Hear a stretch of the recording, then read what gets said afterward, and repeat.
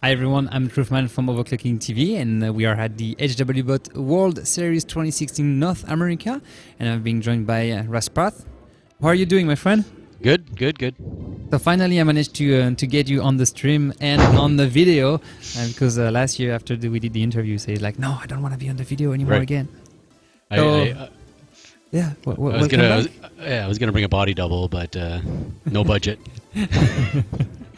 Well, welcome back. You finished second of the HWBOT World Series here in North America. How was your experience for you? Oh, excellent, great time. I mean, you can't fault that. It was we had excellent not only staff with you guys, but also the guys that were here with us. All of them, well, we know each other pretty well, a lot of us, and so had a great time. Well, that was like a nice weekend getaway and benching with friends, basically. Yeah.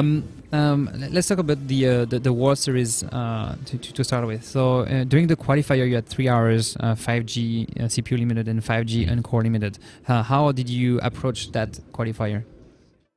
Well, it's like it's a pretty new platform for me. I'm not. My strength is definitely not in the newest generation of. Well, it's in the newest generation that went out 15 years ago. So it's yeah. No, that. If you look at it that way, then I guess.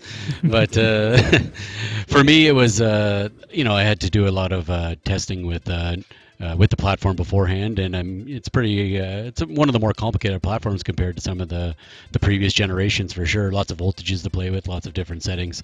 So it was a pretty steep learning curve, and I thought it went okay for the time that we had for sure. Well, do you like the limitation on the 5G to make it even for everyone? Yeah, it helped me. I'll say that for sure, because these guys definitely had more experience with me than me on the platform. So it was a benefit for me, and I guess if you have a lot of guys in my position, it definitely would help them for sure. In the qualifier, you had like 3 benchmarks: SuperPi 32M, 3D Mark 11 Physics, and XTU. Yeah. Yep. Which one is the one you prefer?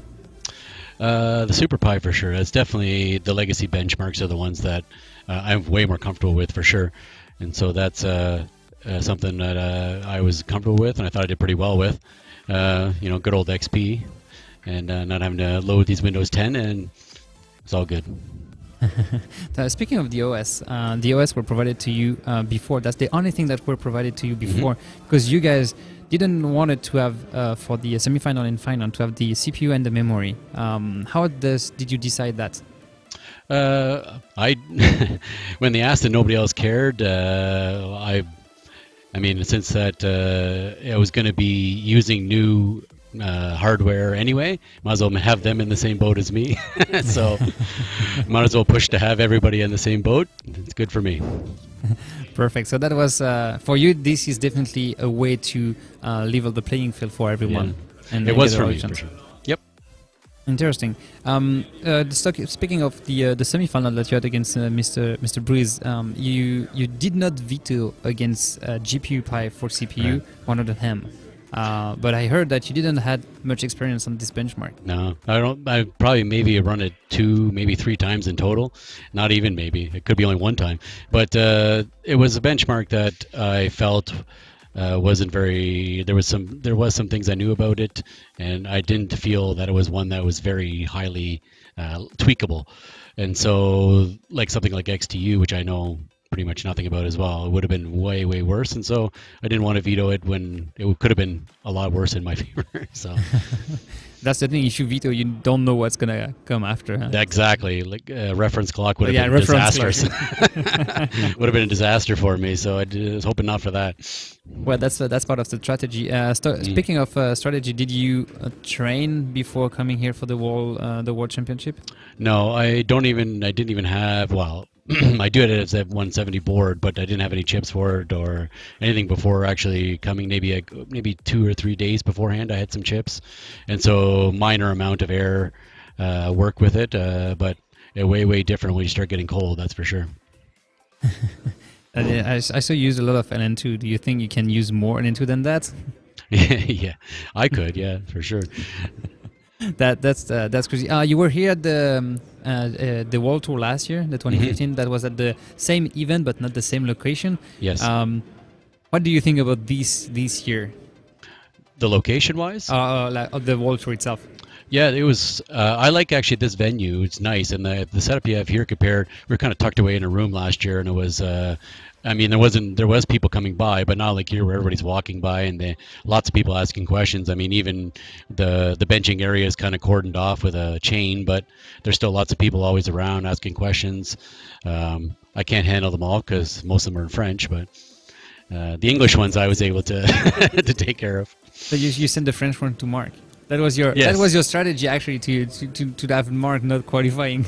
Yeah, it distracted him. Yeah, it was a distraction for him. So actually, I paid a couple guys to come by and ask him questions, especially in French.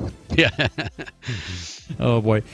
So after the semi-final, you accessed the grand final against Mark, but you're currently number 2 in Canada. He's currently number 1 in Canada. You're both from Ocean.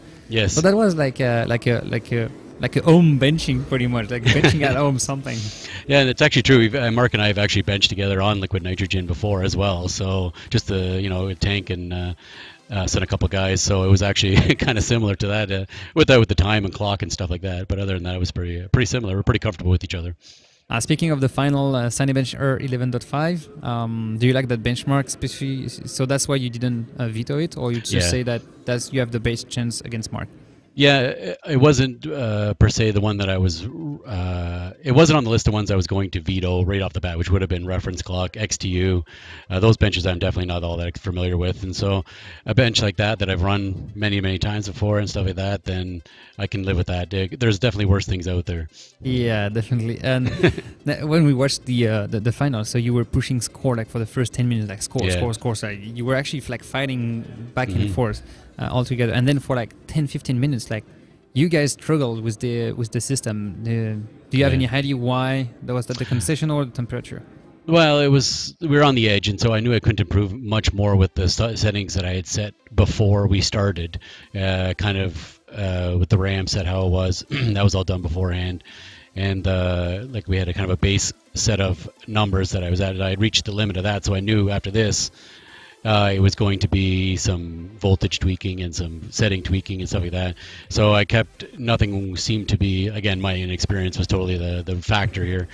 But it became an issue of me even getting it going again after that. So I had to go back to my basic settings and keep trying from there. But yeah, I guess you saw the results of how that worked out. Yeah, speaking of results, what was the last thing at the end of the run? Did you do that, like the low score on purpose? Actually, no, I did. It did turn out, I thought it was amusing, but it wasn't on purpose. The C state got locked in the low C state at 6 multiplier, so that's why it ran so slow. It wasn't on purpose, but I thought it was a fitting final to my day. Well, the purpose was, I guess, to run it at the very last second. Then. That part I did on purpose because I wanted to have all the anticipation of if I was going to win or not, but it didn't turn out quite how. So if I can't win, I want to at least get a record. I think I have a record for the lowest score. Is that how it works? Yeah, you have the lowest score ever published in the World Series so far. So if I can't win, I want to make records. That's how it is. Oh boy, that's crazy. Well, thank you very much for your time. I do appreciate to see you again. I hope I will see you again in a live competition somewhere. Maybe going, see you guys in the other side of Canada. Yeah. No, not exactly other side, but other province. Canada is quite big. Well, thank you very much for being here. Thank you. And bring back the cheers to the Ocean community when you're going back home. We will. Thank you. Thank you very much. Bye.